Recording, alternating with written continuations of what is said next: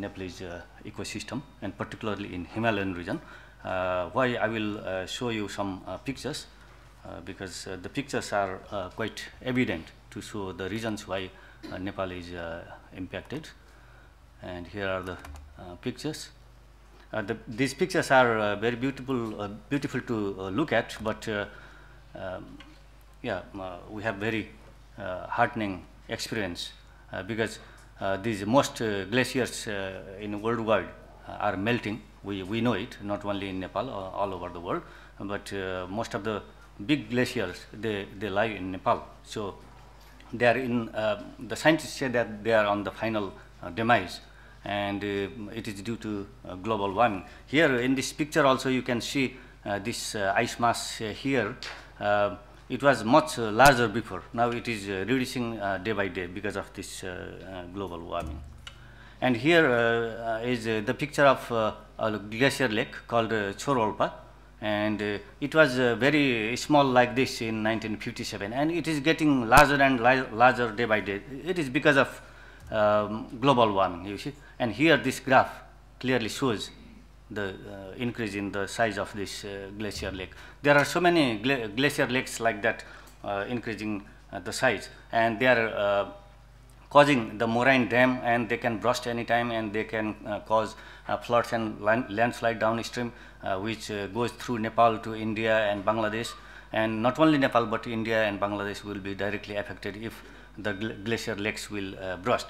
And here these pictures you see are this picture is from 1950s, and this is the recent picture. And here you can see in this black and white picture the mass of ice volume is much larger than you see here. You see the difference here and here in 60 years. So this picture is evident to show the effect of global warming, climate change. And here this we call it magic highway. It's on the way to Mount Everest, the highest peak in the world. And these ice towers, the scientists say that these towers were 2 times bigger than at present. So these are the reasons and the consequences of global warming in Nepal. Because you see, this Nepalese Himalayan study is very important for everybody, for all the countries in the world, because role of Himalayas on global climate is very important.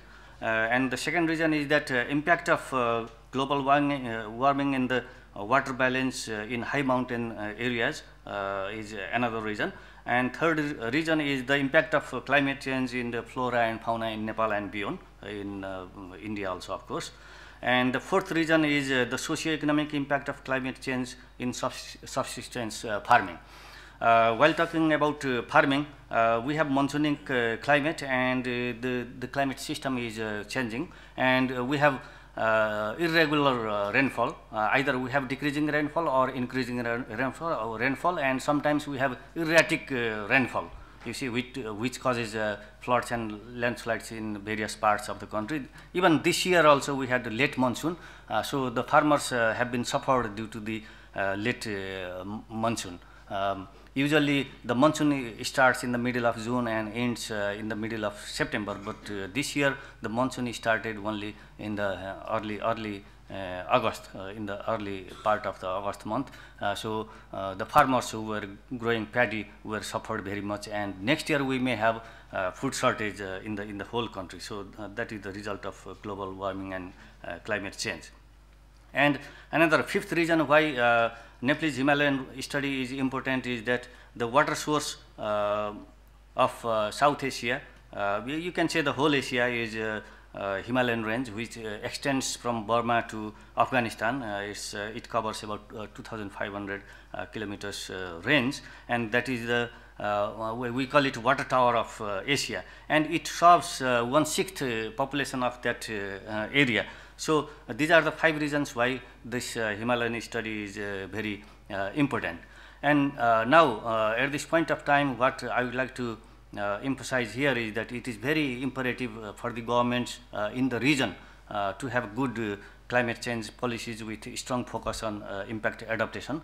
And taking this opportunity, I would just like to inform you that in Nepal we had Disaster Management Act in 1982. That time even India didn't had any act, but after that, that act, only that act is in operation. We don't have any standing orders and other rules and regulations. So we actually need a very proactive act, and we have drafted it 3 years before, but due to the volatile political situation, that act has not yet been enacted, and we look forward to enact it. And we have incorporated climate change proactive policies in that new act. You cannot find in the old act.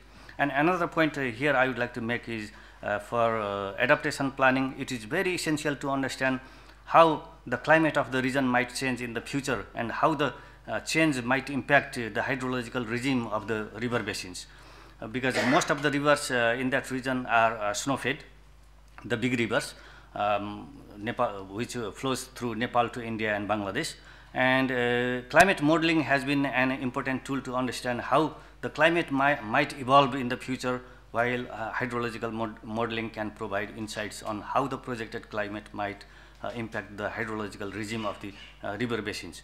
So this is the key issue I think I would like to mention here. And what we are experiencing is the variability in climate and diversity, and we have weather uncertainty due to this global warming and climate change.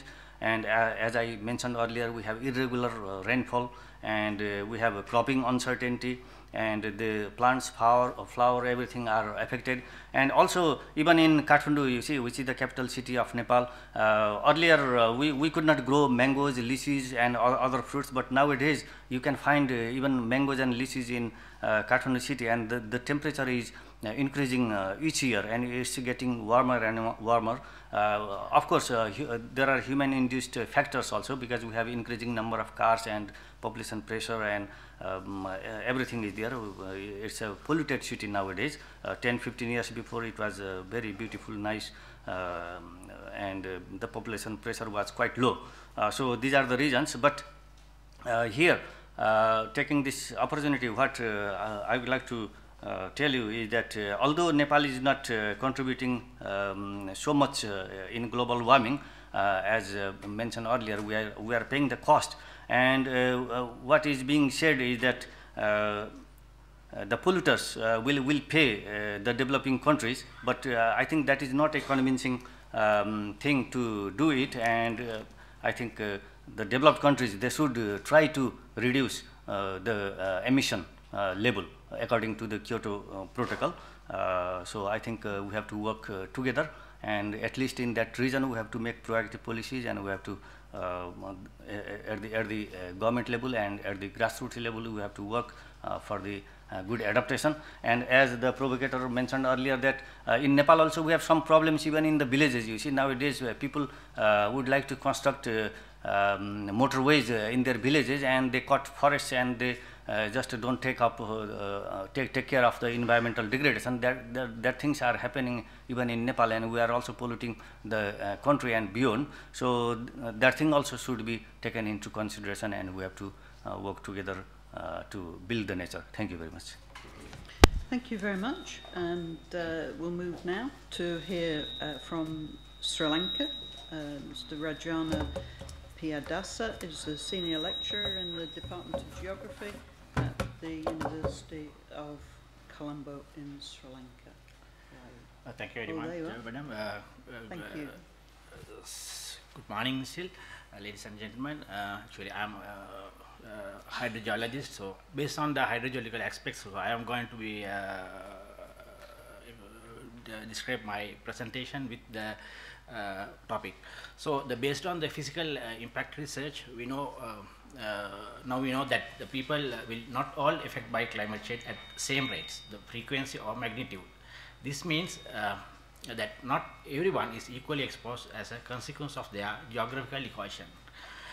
In other way, effect of the climate change is not equal for people who living in the same area. So it means the people who are living in the vulnerable areas of the farmers, hotel owners, and the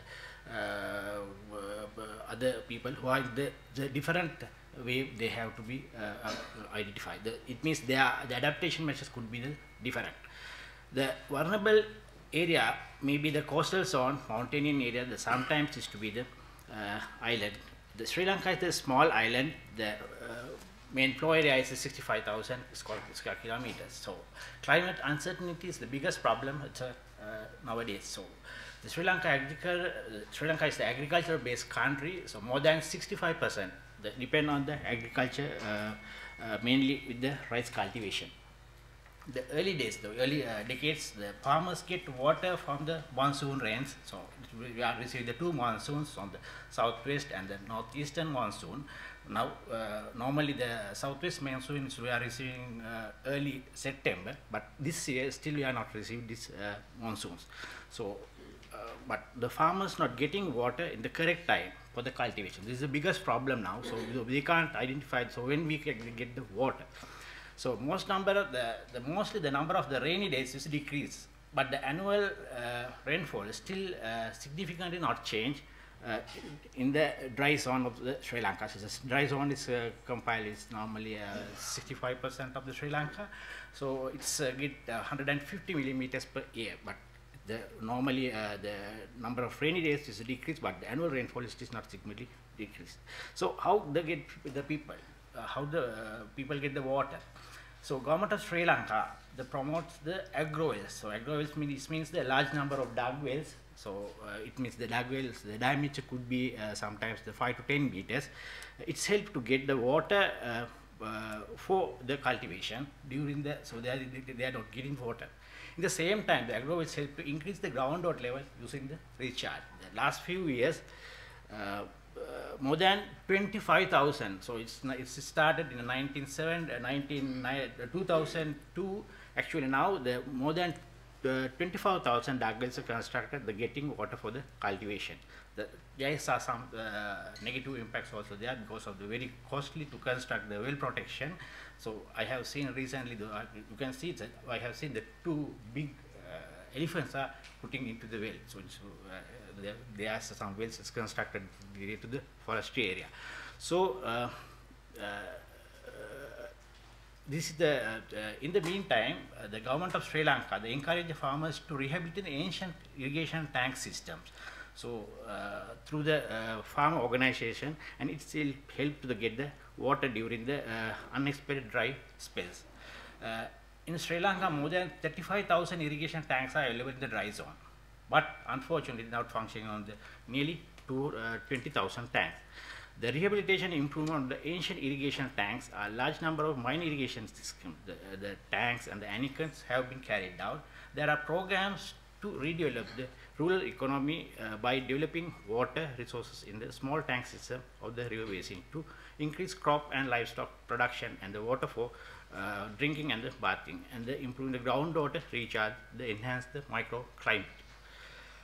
So, but I know during the unexpected climatic pattern, spreading different diseases through the cultivations. So, some of the farmers are using traditional short-term adaptation measures. So, they are taking some leaves from the forestry and the grinding, and then take the juice and they are the spraying, and then they can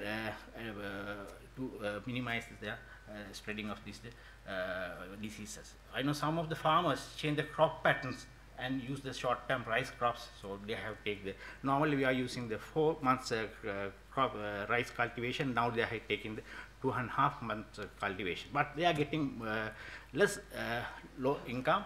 But therefore farmers use alternative cash crop in between the two major rice cultivations like lady's fingers, brinjals and other beans. So other major problem is to be the uncertain floods.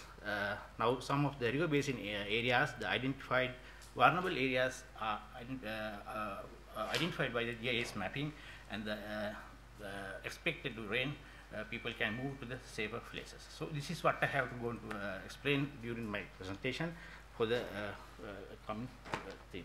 Thank you very much. Thank you very much for that explanation. And now I would just like to ask Jianfu Lu, who works for the UNFCCC Secretariat, to have a few reflections around uncertainty. Jianfu is the only one of the panelists I met before this meeting, and we go back a fair way, don't we? But we won't